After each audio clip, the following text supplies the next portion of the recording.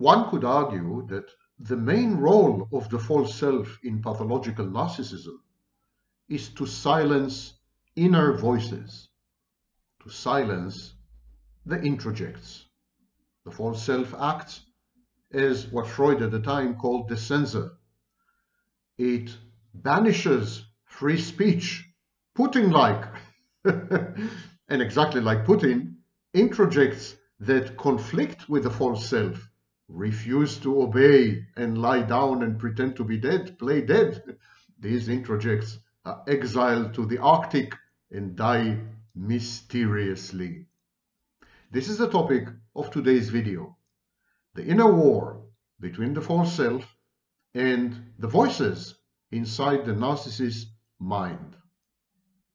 And apropos voices inside the narcissist's mind, my name is Sam Vaknin. I'm the author of Malignant Self-Love, Narcissism Revisited, a former visiting professor of psychology, currently on the faculty of CIAPS.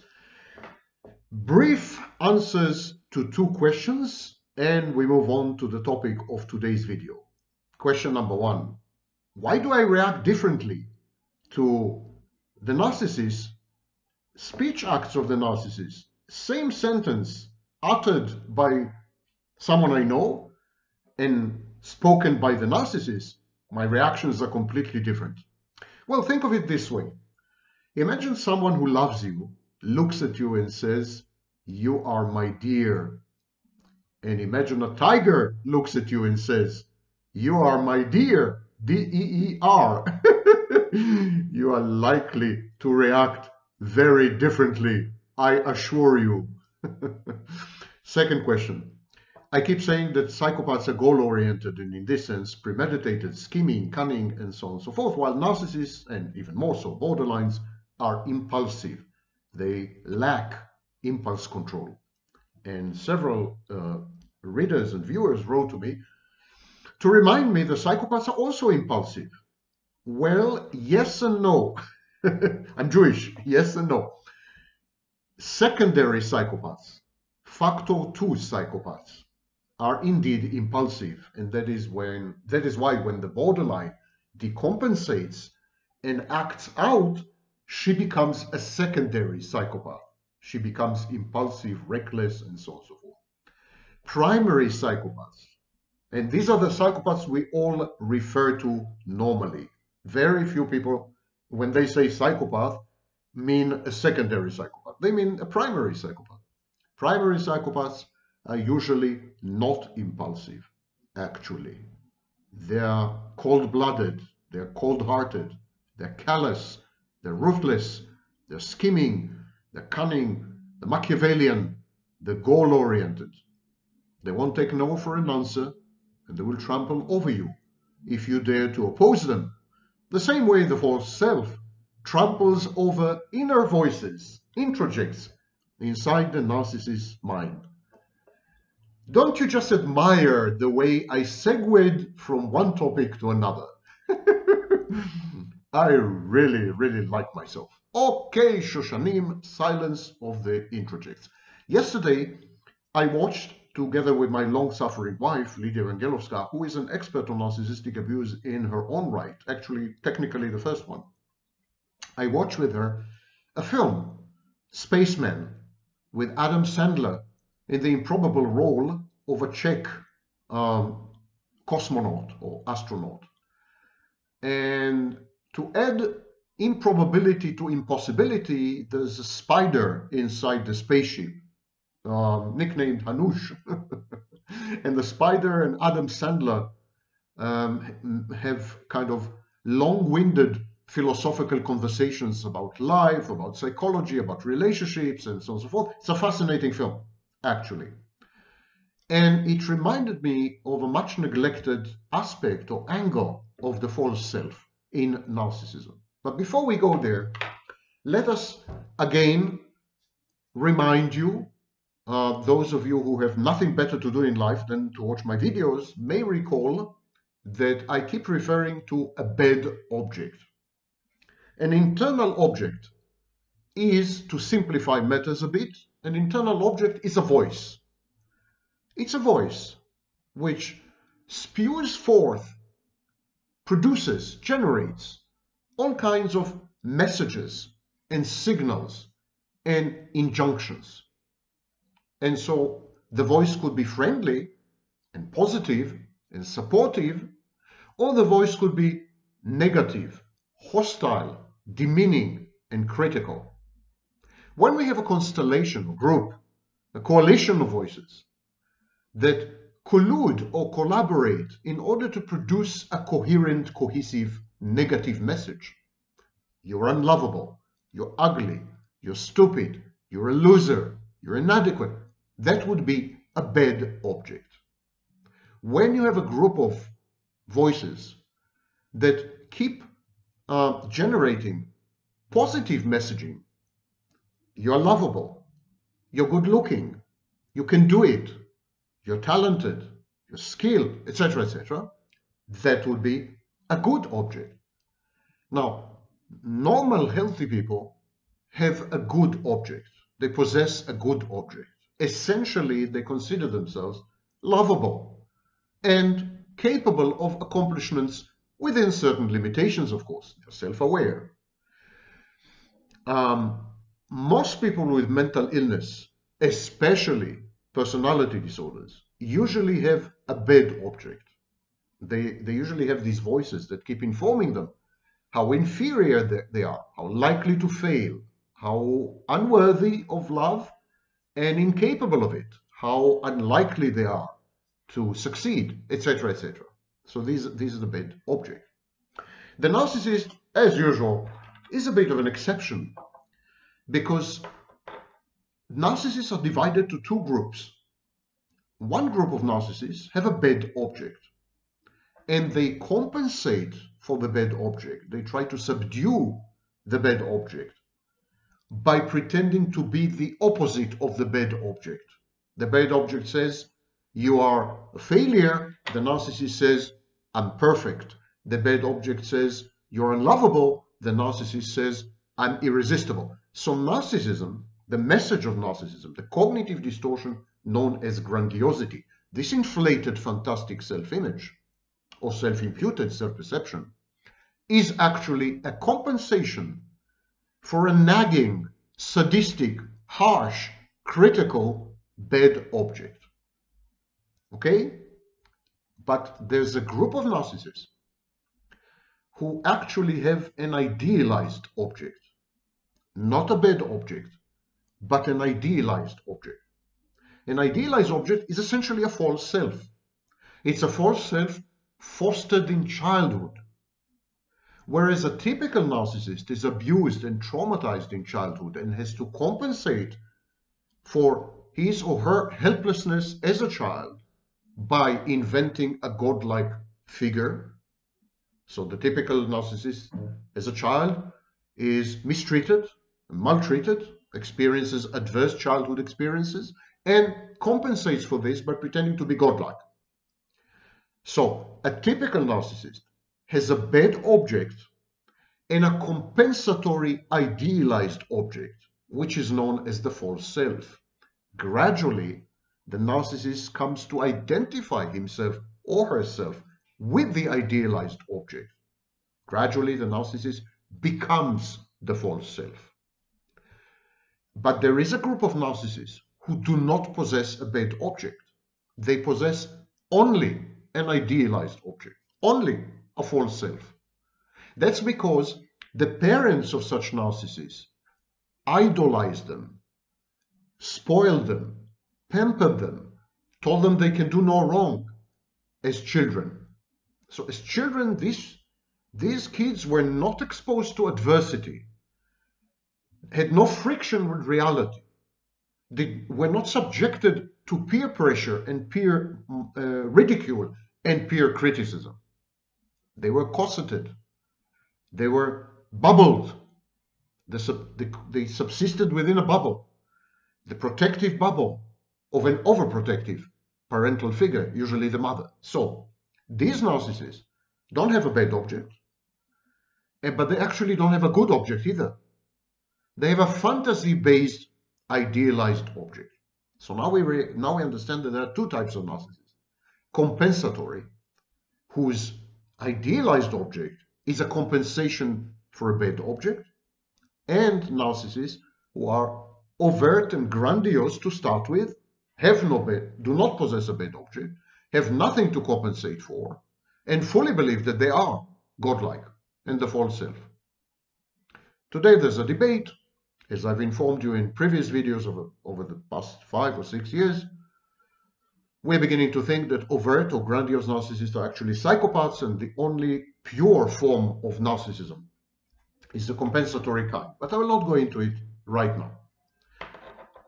Where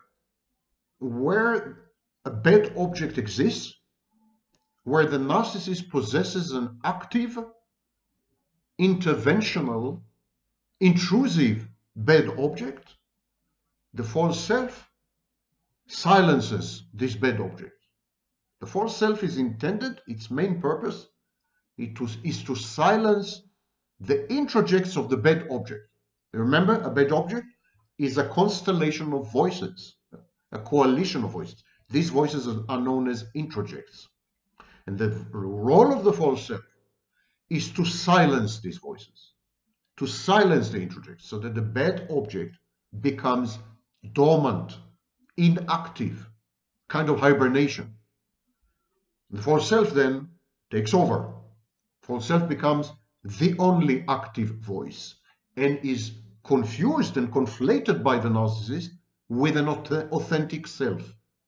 So the narcissist mistakes the false self as his or her authentic self, authentic voice, because there are no other voices which oppose the false self, expose the false self, undermine and challenge the false self. There's no competition there. There's no opposition party. There's only Putin, if you get my meaning. It's a dictatorship of the false self. The inner experience of the narcissist is therefore the experience of a citizen in a highly dictatorial country. And the dictator is the false self. The false self expects the admiration, adulation, submission, obeisance, obedience of the narcissist, exactly as a cult leader would or a real-life dictator would. The narcissist, of course, exports this internal experience, this inner experience. He imposes it on people around him. He becomes other people's dictator because internally he's been subjugated and dominated and humiliated and shamed by a dictator of his own making, the false self. False self having silenced all competing voices, all opposition parties. It's a one-party state. The introjects within the bad object are utterly stifled, utterly turned off, deactivated. Now, the compensatory success of the false self is measured by how silent these introjects are. If the narcissist succeeds to reach a stage where the bad object introjects, these voices, these negative voices, these demeaning voices, these ridiculing and shaming voices, these voices that keep informing him that he's unlovable and a zero and a loser, inadequate and nobody. So, if the false self succeeds to silence them permanently, then this is compensatory success. The measure of the success of the compensatory mechanism, of the compensation, is how silent the bad object introjects are. How often do they erupt? And in many narcissists, the answer is never. The false self has been so successful that there is no internal dialogue or polylogue. There are no other voices. Absolutely no other voices. And the narcissist, therefore, is very proud because he believes that he has reached authenticity. There's only one voice in his head. It must be him. It must be her. The narcissist misidentifies, mislabels his voice as a self, when actually the narcissist is self-less, ego-less. Narcissism is a disruption in the formation of the ego and the constellation and integration of the self. There's nothing and nobody there. The false self usurps the place of a personality or a self or an ego. And so it's easy for the narcissist to mistake the false self and regard it as true, as veritable. That's why narcissists can't tell the difference between fantasy and reality, because there are no voices inside them which would somehow restore reality testing, somehow confront the narcissist with reality. Narcissist is fully embedded in a fantasy, because the false self, the only voice inside his mind, is a fantastic voice. It's the voice, the false self is the voice of fantasy. And all vestiges of reality and the representatives and emissaries of reality are suppressed beyond reactivation and reconstruction. Silence prevails. The silence of deep space, howling winds in the corridors of what once has been a palatial abode of a nascent personality.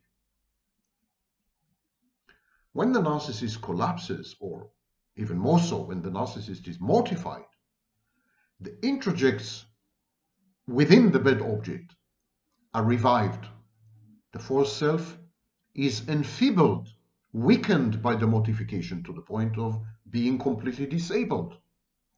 With the false self gone or inaccessible, the voices are suddenly heard.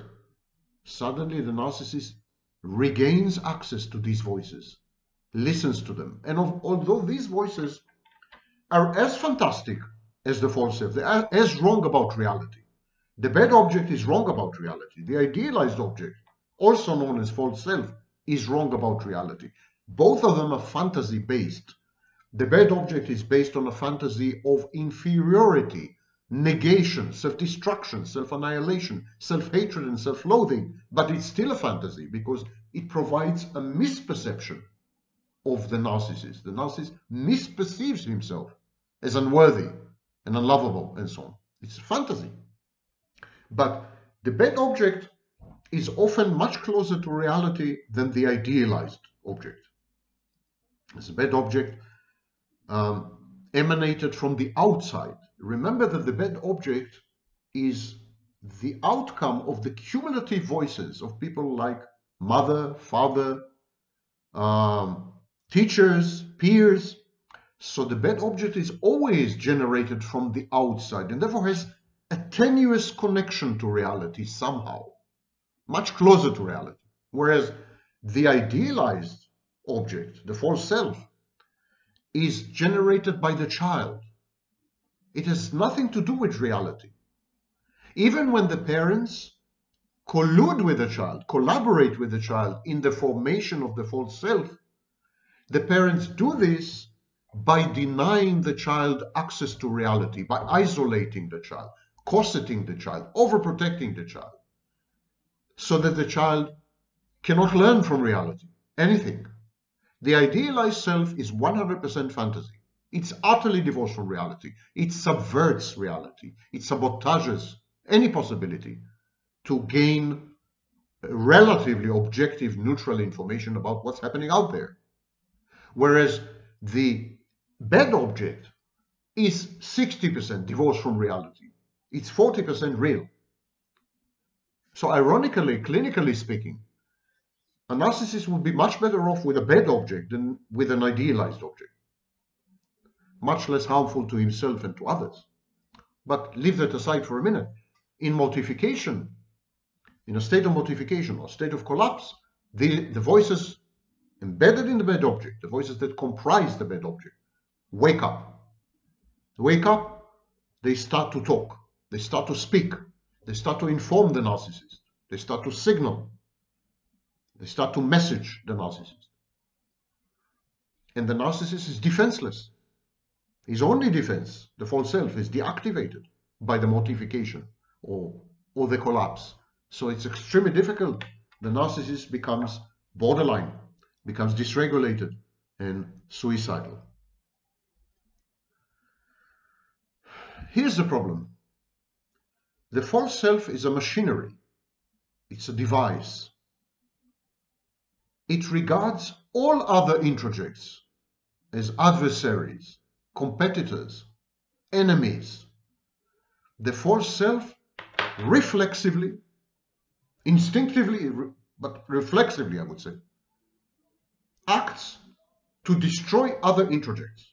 It's like Pac-Man. You remember this very old video game? It's like Pac-Man. Pac, pac, pac. The false self spots introjects alone or in groups, for example, in a bad object, and then pounces upon them, like a tiger, the aforementioned tiger, pounces upon them and makes mincemeat out of them and silences them for good.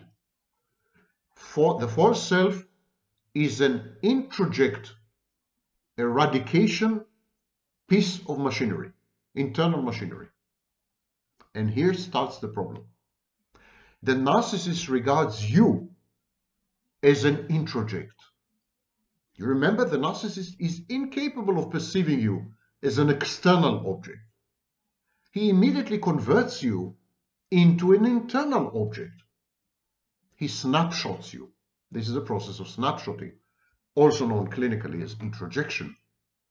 When a narcissist comes across someone who might serve as a source of supply or an intimate partner or a friend or so-called friend and so on and so forth, the narcissist immediately converts this potentially beneficial person into an internal object in order to gain control, manipulate the internal object, and sustain the fantasy, the godlike fantasy. I'm omnipotent. I'm all-powerful. So, in the narcissist world, there are no extrojects. There are no external entities. There are no beings or creatures or creations separate from the narcissist. Everything is contained within the narcissist's mind, the big playground, cosmic playground. So, the minute the narcissist comes across you, you become an introject. The minute you become an introject, you become the enemy of the false self. Because the false self is built to destroy introjects, the false self will seek to destroy you.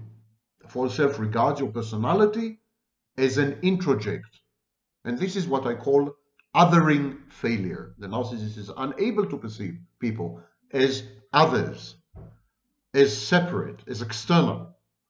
He internalizes them and they become prey to the false self. The false self is a predator, an internal predator on the prowl, looking for food. And the food are the introjects. He needs to silence them because they constitute competition. They can undermine the grandiosity. They can challenge the false self. They can expose the false self, as happens in mortification. And the false self is the only thing separating the narcissist from the reservoir of life-threatening shame.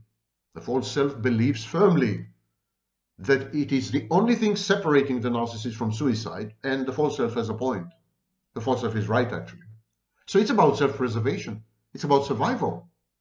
And the false self eliminates automatically, thoughtlessly, any introject, any intrusion from the outside, any hint of destabilizing the precarious balance which the false self creates within the narcissist. And so this othering failure, this inability to perceive other people as external, only as internal, lead the false self to become hyperactive and to attack you as a new introject. He needs to deactivate you, to eradicate you, to demolish you, to devastate you, to kill you, to destroy you somehow. He seeks to silence you. He does this partly by dissociating you. He relegates you to a nook and cranny within the narcissist's mind that is inaccessible to the narcissist. He isolates you. It's like an isolation cell or deprivation tank. He keeps you there, semi-suspended in animation. And then once you're gone, he replaces your introject with itself. The minute you're deactivated, the minute your representation in the narcissist's mind is rendered inactive by the false self takes over and becomes you. So whenever the narcissist tries to access you in his mind, your representation in his mind, your avatar in his mind, he has to go through the mediation and the agency of the false self. False self is the gatekeeper. And of course the false self is false and falsifies you as an introject. He idealizes you. It is the false self that idealizes you. The false self idealizes you in order to sustain the fantasy, and it is the false self that later devalues you in order to bring about or bring on the separation individuation so sorely sought and needed by the narcissist. Now, I recommend that you watch a video I've made when I was much younger, and so were you, 2020, at the very beginning of the pandemic. But no, this video did not bring on the pandemic. There was a real virus out there. So, the video is titled Narcissist Entrains Codependent Borderline. Brainwash, regulate, rinse, repeat. So this is the video. And in a nutshell, the description of the video says, brainwashing in relationships with narcissists is real. It starts with grooming and love bombing. The narcissist engenders in his victim a dissociative state akin to a hypnotic trance. This is especially easy to accomplish with borderlines and codependents, who relegate the regulation of their emotions and moods to their intimate partner. I recommend that you watch this video because it complements the video that you're watching today. Now, the problem with the false self, the problem with this whole scheme, with this whole construction, is that even though the introjects are silenced, they're active. Freud was the first to observe this. He suggested that when information, when data, when memories are suppressed or repressed, clinically speaking, when they are repressed, they take with them energy. They're coupled with energy. And this energy, under the surface, in the unconscious, is in a constant state of seething. It's like magma or lava within the bowels of a volcano about to erupt. There's a lot of energy there. The introjects carry this inner energy with them. They're coupled with energy. So there's a lot of volcanic activity going on owing to the repression imposed by the false self. And this means that the narcissist has to multitask. Task number one, maintain the authority of the public-facing false self. Sustain the shared fantasy, convince people of grandiosity, interact with potential sources of supply. There's a lot of management here, a lot of work. False self is a theater production or film production. It's a set, film set, and so there's a lot of work here. At the same time, a part of the narcissist's mind is busy keeping the introjects down. It's like having a minority, like the gladiators or the slaves in the Roman Empire under Spartacus, who then rebelled against the empire. So it's the introjects are like slaves or like gladiators or like a suppressed minority, and they want to erupt. They're like potential terrorists, and so it's a police state. So even as the narcissist dedicates inordinate amounts of energy to the maintenance and the verification of the false self, he needs an equal amount of energy to keep the introjects down, to keep them suppressed, to keep them silent, to prevent them from erupting into consciousness. So it's multitasking, and it's very depleting. Being a narcissist is very exhausting. But there is a major problem with multitasking. And rather than give you my own version, I'm going to read to you, as had become our tradition, I'm going to read to you an excerpt from an excellent book that I recommend, Your Brain at Work, Strategies for Overcoming Distraction, regaining focus and working smarter all day long. The author is David Rock, and it was published by HarperBusiness in 2009, but most of it is still valid as far as the neuroscience goes. And I want to read to you an excerpt about multitasking. Why am I reading to you an excerpt about multitasking? I'm reminding you, because the narcissist constantly multitasks. He doesn't monotask, he multitasks. He's engaged in multitasking. Task number one, false self, public facing, shared fantasy, narcissistic supply, impression management, grandiosity, cognitive distortion, Task number two, keeping the introjects obedient, silent, inaccessible, non-intrusive, non-interfering, and so on. Two tasks all the time. And so what happens to the brain when you multitask regularly? The thing is that neuroscience has taught us that you can't do two things that require concentration at once. Not very well, at any rate. Doing too much, even not all at once, has a debilitating effect. And here is the excerpt from the book. The idea that conscious processes need to be done one at a time has been studied in hundreds of experiments since the 1980s. Today it's more like thousands. For example, the scientist Harold Pashler showed that when people do two cognitive tasks at once, their cognitive capacity can drop from that of a Harvard MBA to that of an 8-year-old. In other words, very interesting, multitasking causes regression, age regression, infantilization. The need of the narcissist to constantly multitask, this consumption of resources, which is endless, drives the narcissist to infancy, regresses the narcissist. It's one of the main sources of the narcissist's infantilism. Let's continue with the book. It's a phenomenon called dual task interference.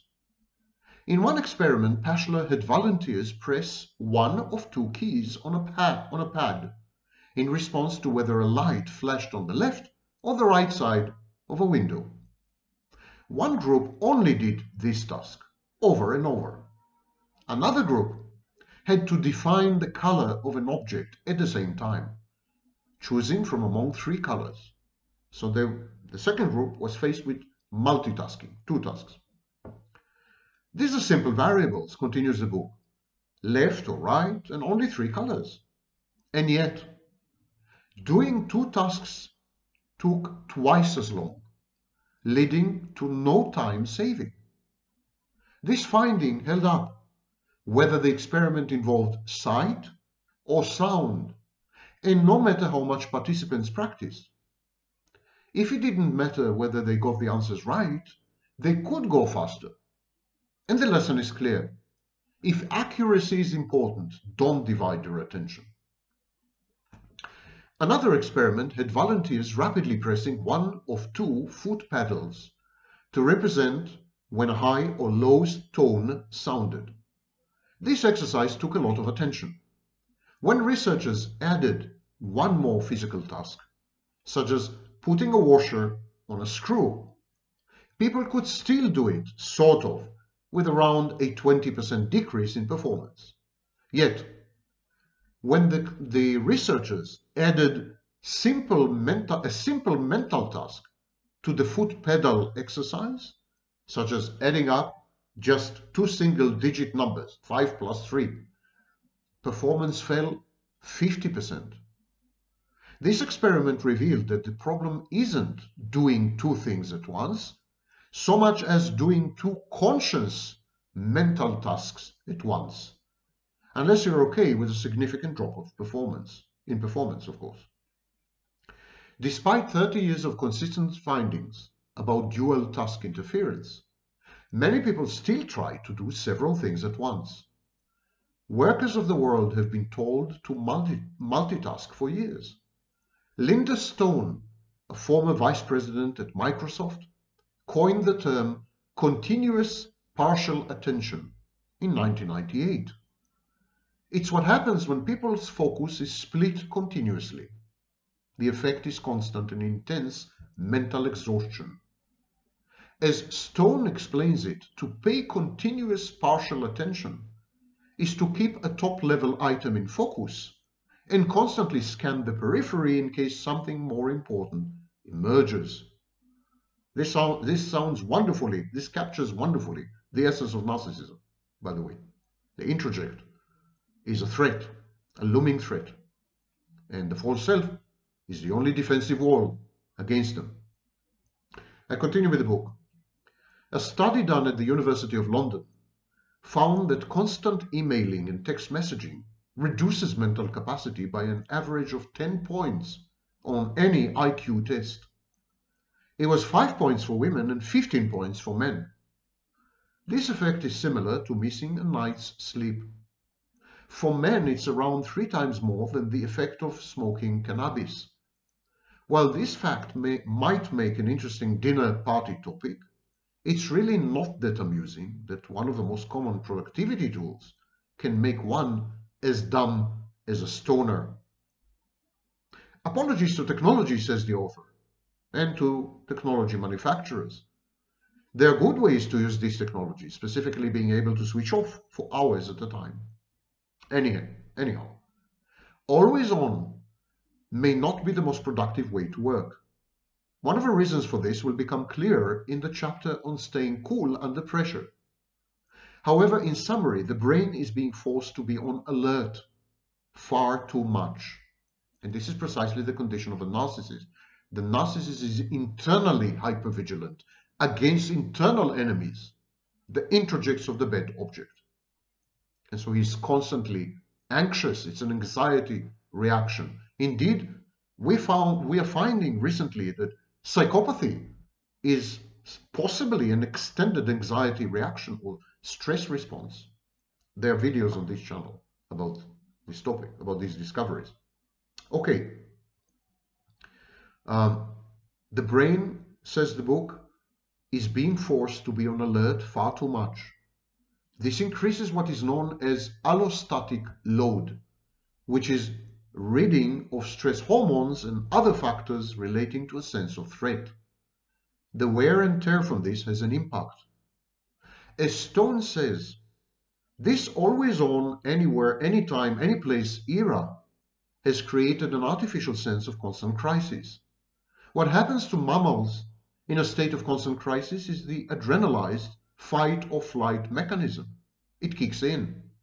It's great when tigers are chasing you, but how many of those 500 emails a day are tigers? Good question. So this is the situation. As you can see, another layer of narcissism. Narcissism is like the archaeology of a site which is like 400,000 years old.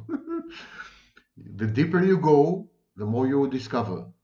It's not as simple as it looks. Narcissists are not just a-holes. I mean, they are a-holes, definitely, but not just a-holes. There's a whole intricate machinery, amazing machinery, behind problems with personality, dysfunctions of personality. Narcissism is the tip of an iceberg, and it is this iceberg that I'm perusing and I've been studying for well over 30 years.